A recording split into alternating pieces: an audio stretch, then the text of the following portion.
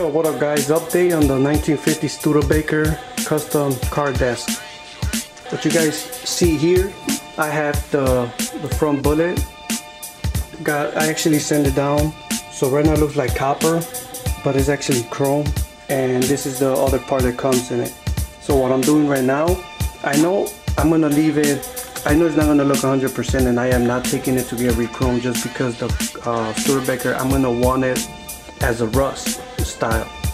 But right now what I'm doing, I'm using a Master Formula metal gloss, which I'm gonna give it a little bit of gloss, not too much, just because I want to leave it rust, look.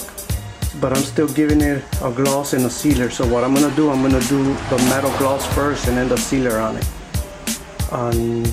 If you guys can see it. So I have the other part here. I got the bullet plastic one, and I got the emblems for the hood.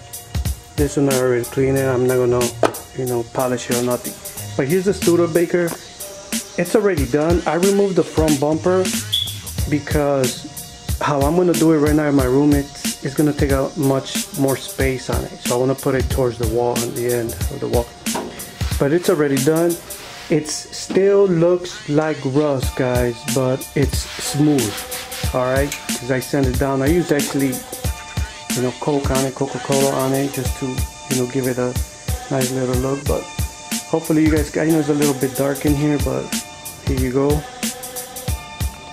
I removed that, of course. I got it over there. I'm gonna make these, like I said, headlights work, low beam. I'm actually gonna install the radio. I don't know, it's gonna be on that end, on that vent right there. But everything's done.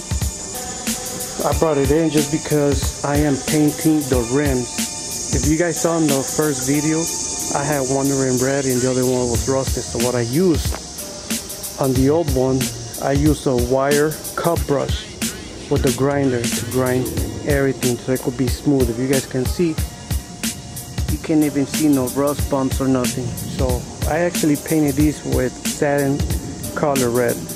That's how I want it. The white walls, I am gonna paint the white walls to give them a whiter touch on it. You guys can see it's a little faded. I'm not gonna buy no brand new tires just because this thing is gonna be sitting. Alright, it's not gonna be moving. So front bumper right here, guys, I removed it like I said, but if I sell this, I'm gonna sell it with everything. I'll just let the customer know, hey, I still got the bumper, still attachable. So what I did not grind cut it. I just removed the 3 bolts, but I am gonna sand it down, polish it like a little bit only to give it still that rust look. But I'm still gotta heat that metal just to bring it higher because it is bent a little bit, but ain't no big.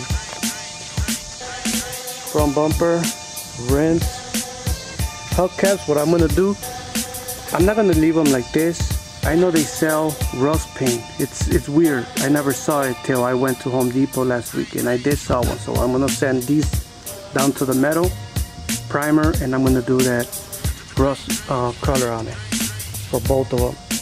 But here you go, guys. Studebaker. This is part 2 of it.